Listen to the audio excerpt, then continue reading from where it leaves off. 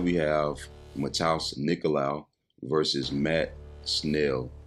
Matheus, man, is currently on a 5-fight win streak. His last loss came to Dustin Ortiz. That was back in 2018.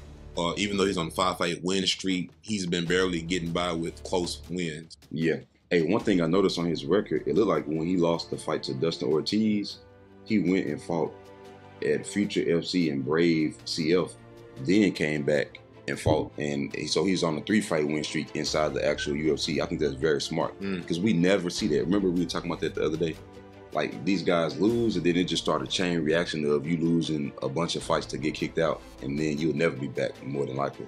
So yeah, so he won a couple fights outside the UFC, then came back. That was smart. And now, but that first fight with Manel Cape, I ain't gonna lie, that was a coin toss.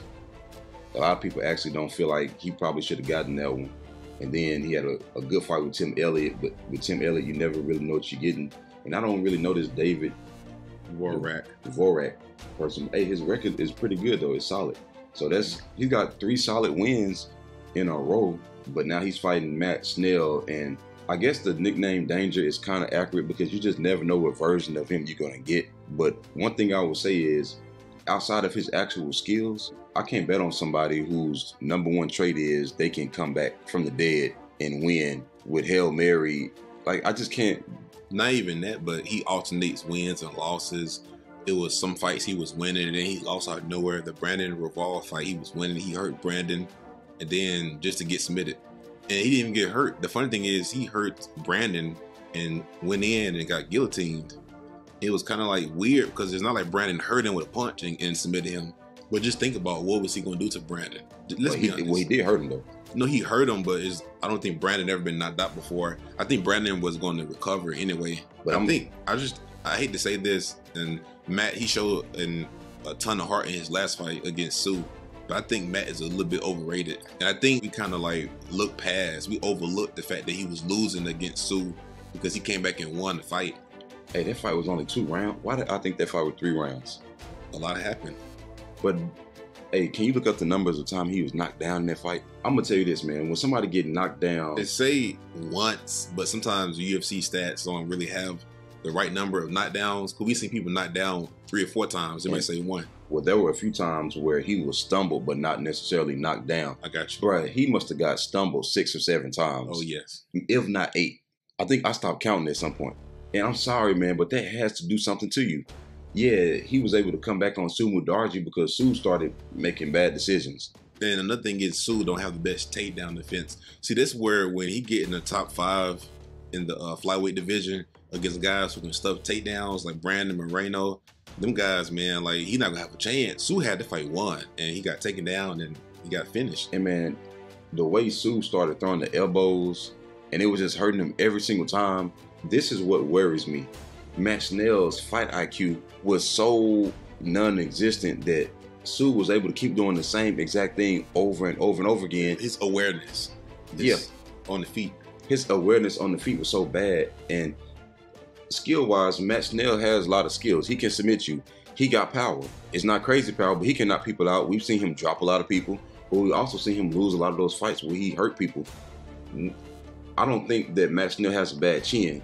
Matt Schnell has bad striking defense, and he has this thing where he gets overly zealous in exchanges, and it causes him to get caught more than he should. And then that leads to getting dropped and getting finished or getting knocked out cold and just different outcomes where he was just winning or the fight was even and now he's beat out of nowhere. You know who did that, dude?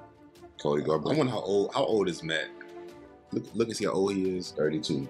He's only 32. And I was going to say, Dustin Poirier did that early on in his career. He made decisions like that. He was overzealous. But the thing is, Dustin was a lot younger than he was. And the thing is, I think Dustin always had a higher ceiling than Matt. Matt has a lower ceiling than Dustin. So it's kind of hard to compare him to. But what works out for him is that he's in a division, in the flyweight division, where you only need 2 or 3 good wins and you could be in the top. Because the flyweights is kind of like you got your champion and then you got everybody else who they kind of beat each other. And then you got the other people who just will never even be in the top. So he's luckily in a division where 2 or 3 solid wins, he might be fighting Kai Kara France. or fighting one of these top guys, you know. But I just don't trust the fight IQ, man. And unfortunately for him, he fighting Nicolau, who is a very smart fighter. This dude, I'm not saying he's a 10 out of 10 in every category, but he's one of those guys who's good enough everywhere to where he know how to get the job done. Like he got enough striking, he got enough striking defense, he got enough takedowns, he got enough takedown defense, he got enough jiu-jitsu, he got enough jiu-jitsu defense to where he got enough cardio. You know who he kind of remind me of, even though this guy's bigger and taller? He kind of fight like Alexander Racket a little bit. He kind of looked like him too a little bit. The tattoos and the leg kicks. Yeah. And he really don't take a lot of chances. So I got a question. Why did Matt Schnell ask for this fight? Because he wanted this fight. In his post-fight interview after Suma Darji, he specifically asked for this fight. But this guy is on a win streak, but he's one of the least known fighters in the UFC. It's hard to even go find his fights online. I think a lot of people underrate Nicolau. I think a lot of people see him as beatable until they step in there with him, because he don't really is not okay. I'm not gonna lie, he does have some knockout power, especially in that left hook. Yeah, because he's been dropping everybody with left hook. But at the same time, he ain't the most intimidating fighter. He don't talk a lot. He's not really going for knockouts. He don't take chances. I think Matt Schnell is looking at him as if I can go out there and get an easy win. But this dude is on a win streak. I mean, I just don't understand. Can't forget, like, he didn't get finished by Dustin though. Ortiz back in, I know this was years ago, but I think Matt Schnell looking at that as if, oh yeah, because what happened was before he fought Dustin Ortiz, Nicolau, he beat Louis Smoker, and after he beat Louis, he said, I want somebody in the top 10. And then when he fought Dustin was just too much for him. So I think Matt Schnell looking at him as if he's been in and out of the UFC, and also, dude, when he fought somebody in the top 10, he lost. So I'm gonna be the next guy he fight in the top 10 who he can beat. But that's a high risk, low reward fight, because I don't think Matt Schnell gonna win this fight. And what do you gain from winning? You gain nothing. This does nothing for your ranking almost, because people really don't know Nicolau. It does. He's ranked number 7, but nobody knows that. But I understand what you're saying, but the UFC knows that. I'm saying the UFC knows that, and if he can beat the UFC knows if Matt can beat Nicolau, then he's gonna fight somebody in the top 5. I see. So like, and so who else is in? Hold on, let me see, because they said he's number 6 in the world. So now basically, if Matt Schnell can beat him, he might can get a rematch with Brandon Royval. He might can get a fight against Pantoja or somebody. So okay, I guess that makes sense. But boy, for Matt Schnell to win this fight, he got to clean up the striking defense. The striking is good. He's a good long rangy fighter, but when he does his thing where he chains 3 and 4 and 5 punches together, and he does that thing, you run forward and you throw left, right, left, right, left, right. But then he gets caught in the middle of it and he gets dropped and submitted, or he gets knocked out cold. And it's like, it keeps happening. I just want to see that cleaned up, man, because Nicolau is not finna play that game. Wherever your weakness is, Nicolau is going to keep the fight there, and he's basically going to neutralize you. And he's going to use his range. He's going to be in and out with the movement. Like you said, he got power in the left hook. He got good leg kicks. He's going to control the range. And I don't think Matt Schnell just going to be able to take him down. I know Matt won a wild, chaotic fight. We might get one too, because that's the only way he's gonna win this fight. But Nicolau is not finna. But then, and that's what scares me, because the way that Matt can only win this fight. First of all, he can't get the fight to the ground. You know, before Nicolau fought against Louis Smoker, his takedown defense was 100%. Now it's 93%. So it went down a little bit. But there's the way Matt getting his fights to the ground. And then he can't really take too much chances on. He can't take too many chances on the feet, because Nicolau got some sneaky power. I honestly think Nicolau's gonna win by knockout. That's my prediction. I think the same thing. That's why I was trying to figure out, why did Matt Schnell take this fight? Because you're not dealing with somebody who can only win by one way. If you look at Nicolau's record, a lot of these fights were close. But let's be real, man. Manel Cape ate some hard punches. Tim Elliott. Yeah, but I understand what you're saying, but these fights, he arguably didn't win. I know. I hate to say it, but some kind of way his style made the judges think he won. When you fight Matt Schnell, you're going to drop Matt at least 2 or 3 times. I think, I'm going to be honest, I hate to say this, but I think Nicolau can beat Matt Schnell, but I think this is where it ends for him. Because I can't get past that you asked for Dustin Ortiz, and then you got somebody in the top 10, you lost. And it wasn't really bad, because he got caught with the head kick, but his hands was up. So it wasn't like he just got set up or anything. It was just a bad mistake he made when he didn't really protect his whole face. He learned from that, man. But at the same time, I think you having these close fights with Tim Elliott, Tim outstruck you. Manel arguably won. Most people think Manel won the fight. Yeah. Dvorak, he knocked Dvorak down in the second round. That's what won him that fight. So I mean, everything else was close. So I think Matt is looking as if, dude, you're barely scraping by with these fights. I think I can beat you. That's smart. Okay, that makes sense. Now, what does Matt need to do to actually win, though? Because I see a lot of way. At the very least, Nicolau can win a decision, and that's being very nice. I think he might actually finish Matt, but for Matt to get dropped, not dropped, but rocked that many times against Sue, I just cannot look past that, bro. That was in July.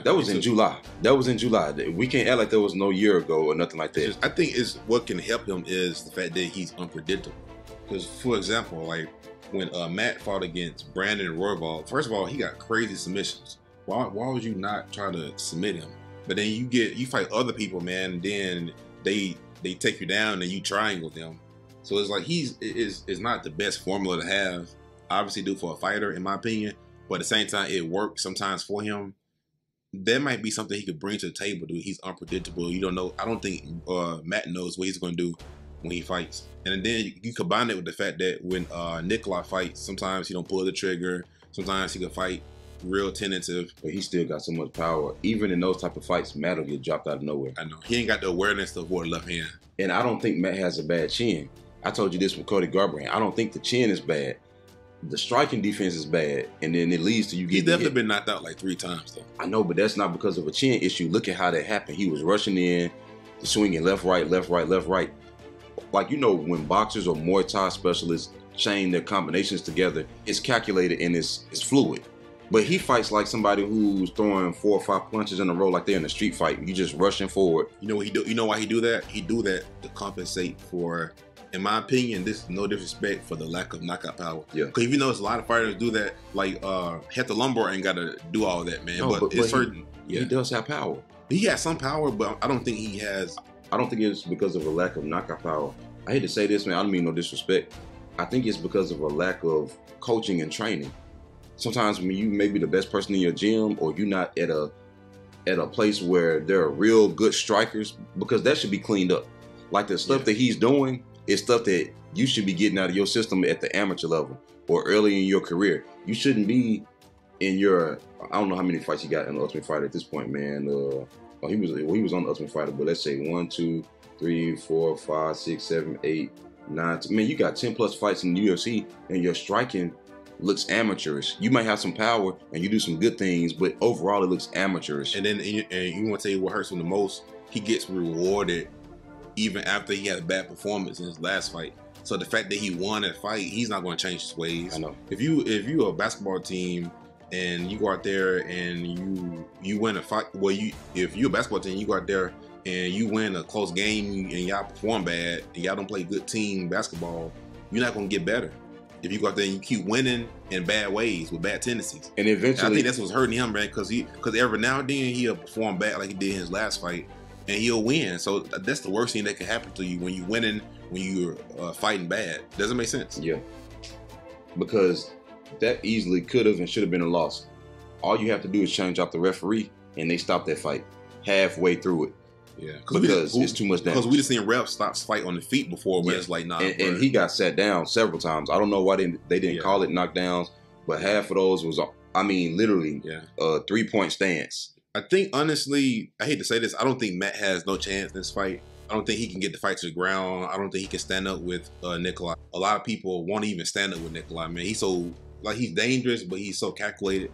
But at the same time, I think this is where the Nicolau party ends. Oh yeah, 100%. I don't think he's beating. You're barely getting by these people, man. You're supposed to be finishing all these guys. And these fights were too close to say you're that much better than them. So something about it is. Well, let me say this also. Manel is underrated. Manel is dangerous. So it's like, is that a bad thing that you barely won that fight? And Tim Elliott, we've talked about this so many times. Tim Elliott does this thing where he'll show up against certain people, and then other people he won't do it, and he can make these fights closer. Tim Elliott is the guy that almost submitted DJ, right? Yeah, in the 5th round. You just never know what you're going to get with this guy. So it's very difficult to kind of hold those close fights against him because he ultimately didn't judge the fights. But, Matt can win. But this is the thing, and I'm going to round it out.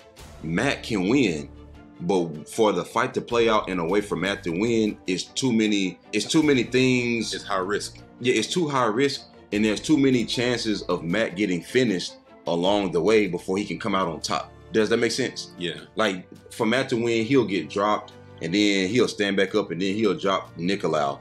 And it's just like, you can't keep winning like that, man. At some point, even, let's say some kind of way he gets dropped 2 or 3 times and come back and win. Yeah. Okay. Are you going to do that again against Brandon Royval? Is that going to work against Kai France? Is that going to work against Pantoja? That's literally not going to work on nobody. Bro, you got to have a definitive way to get people out of there before you get dropped or rocked 7, 8 times in a row. I just can't pick you, even though I think there's a chance he can win. It's just too much danger for him before it gets to that point. I just can't pick him. I'm sorry. Yeah, and the last thing I'm going to say is I'm looking at Matt Schnell, and I just noticed something. That's why he fights the way he do. He has, in the UFC, he has 0 decision losses. So he's live by the sword, die by the sword type of fighter. So that's why he might actually have a chance. I'm standing away from this fight, man. Like, he's not going to go out there and lose the way these other guys have been losing decisions, even if it costs him a knockout loss. I think Matt's going to go out there and... But that ain't because he's going out on his shield because he wants to. Again, that's because of a lack of training and a lack of high-level training, coaching, and striking acumen. Also his style, too, man. Like, the no decision losses. Because having a decision loss ain't the worst thing. No, but I'm saying the reason why he ain't been to a decision, because some of these fights that even when he got knocked out, maybe you would have lost that round, but he don't understand what it takes to survive and make it to the judges. You know, it's even if he gets dropped and he come back and win, I just can't bet on you if you're doing all that. I want to see clean wins, clean fights. I'm looking at his record, and a lot of these, look, the Pantoja, he hurt Pantoja. Did you know that? Yeah. He hurt Pantoja and then turned around and got knocked out at the end of the first round. Brandon Royval, he hurt him. Turned around and got submitted out of nowhere. He could easily be on a 3-fight losing streak right now. I like Matt. He's from Louisiana. But, man, you got to clean that stuff up, man. Because this is a winnable fight against Nicolau. But, dang. But this ain't the fight to clean up, man. You can never outpoint Nicolau, you know. So this ain't the fight to do it. Made this a dirty, messy fight. And then after this fight, clean things up. But, yeah, but if he get rewarded by winning, he ain't going to clean it up. And you ain't going to be able to clean it up against no Brandon Royval and Kai France. You definitely not. Look, if you think you're going to get up to the highest level and do that, imagine, let's say some kind of way he make his way up. Let's say something happens and he step in short notice. Something happens, man. Say everybody hurt and then, or everybody got a fight lined up and then they need somebody to step in against Davidson. I'm just saying. Or Brandon Moreno. Bro, if you're the most hittable person in the UFC, what do you think is going to happen? And then you most hittable when you're trying to hit them. That fight gonna last 30 seconds, man. I'm going for Nicolau.